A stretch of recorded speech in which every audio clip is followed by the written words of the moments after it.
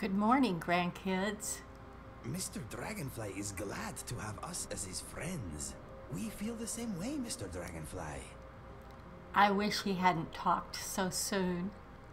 I wanted to tell you that we have a guest with us today. And it's an ego.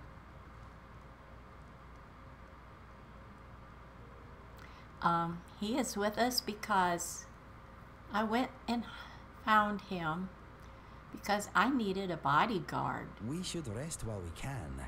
We have to keep our strength up. Yes, we do. And I really am oh, are you going to wander around? Okay. Oh, maybe he's going to fix us some lunch. Good boy. I wanted to say that I felt like I needed to have him around so that if I run into those thugs that are trying to kill me, he can take care of them because I'm not at a very high level. And I'm kind of afraid to encounter them. And also, when I go out, especially into caves or dungeons or somewhere, especially to look for any books laying around, he can help me take care of the critters in there, okay? So right now, while he's cooking us up some food, let's get into a story. It's just going to be a short one today. Let's see. While we read, we could watch him, I guess. He's still cooking our dinner. That's pretty cool. Okay. Today, I thought I picked up the book. Well, phooey.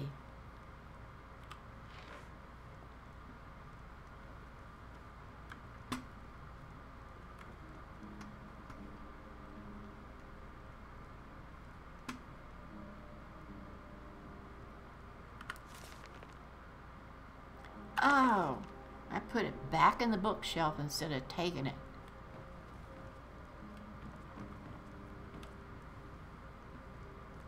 What are you fixing us, Inigo? It smells good.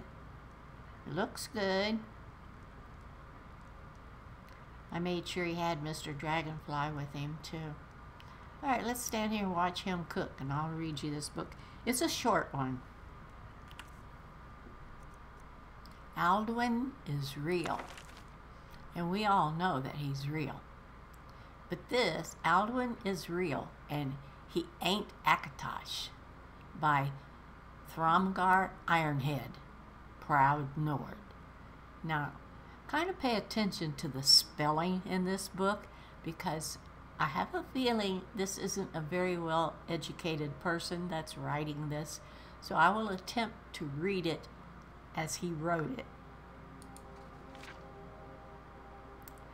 As, I don't know if that's da or de, I'll say dad. As my dad used to say, Imperials are idiots. And look at the way he spells idiots. That is why I am writing this book. I never wrote a book before, and I do not reckon to write one again. But sometimes a man must do what a man must do. And what I must do is set the record straight. Oh, his spelling is so bad. Set the record straight about the god called Akatosh and the dragon called Alduin. They ain't the same thing, no matter what them Imperials might say or how they might wish it be so. My dad was never one for the gods, but my ma was. She worshipped all the divines and taught me lots of things. So I know a thing or two about Akatosh. Just as much as any Imperial. I know he was the first of all the gods to take shape in the beginning place, and I know he was the shape of a dragon.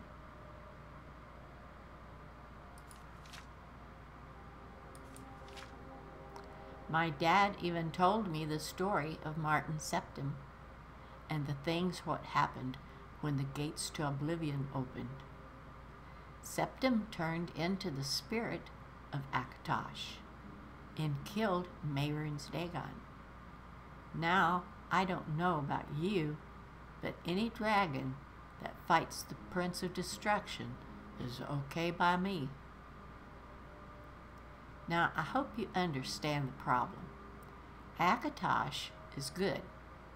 Everyone from Nord to Imperial knows that. But Alduin, he ain't good. He's the opposite of good. That Alduin is evil through and through. So you see, Akatosh and Alduin can't be one and the same.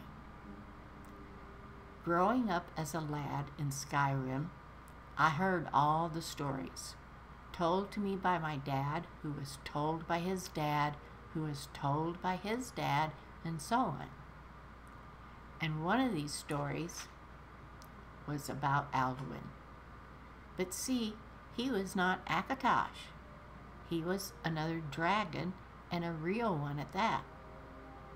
Akatosh is some kind of spirit dragon, I think, when he bothers to be a dragon at all, and not a god living in some kind of god place like Oblivion. But Alduin is a real dragon with flesh and teeth and a mean streak, longer than the White River. And there was a time when Alduin tried to rule over all of Skyrim with his other dragons. In the end, it took some mighty strong heroes to finally kill Alduin and be done with his whole sorry story. So I got to ask, does that sound like Akatosh to you? No, friend, no it do not. And so I, Thurmgar Ironhead, I love his name, Ironhead. He can't get no learning in it, 'cause he's an Ironhead. I do firmly say, with the utmost conviction, that Alduin is real, and he ain't Akatosh. So there, too. Okay. So that's the end of that book. That was just a little short one. All right, Inigo, have you got any soup ready for us? What is on your mind? Well, do you have any thoughts? No, my mind is as empty as a beggar's purse. Oh, great. You took a fine time to have an empty mind. I wanted you to talk to the grandkids. Everything okay? Mind if I ask you something? You have my full attention.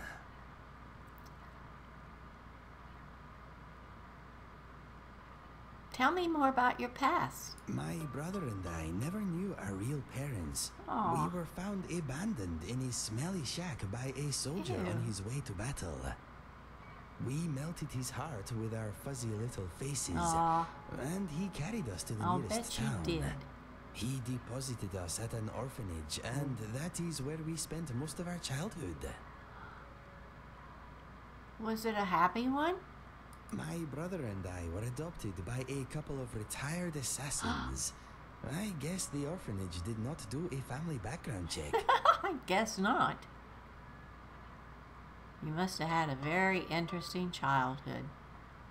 Well, we will talk more, Inigo. You know where I am. Do not forget about me, please. Oh, I won't. You're living here in my home, and I'm going to make up that room down in the basement for him to live in, so that you can stay with me all the time, Inigo, because I never know when I might need your help and protection. So, okay, grandkids, he's going to fix us some soup. He'll serve it to us in a little bit. We got all kinds of goodies over there in the shelves and on the table. So we shall have some lunch.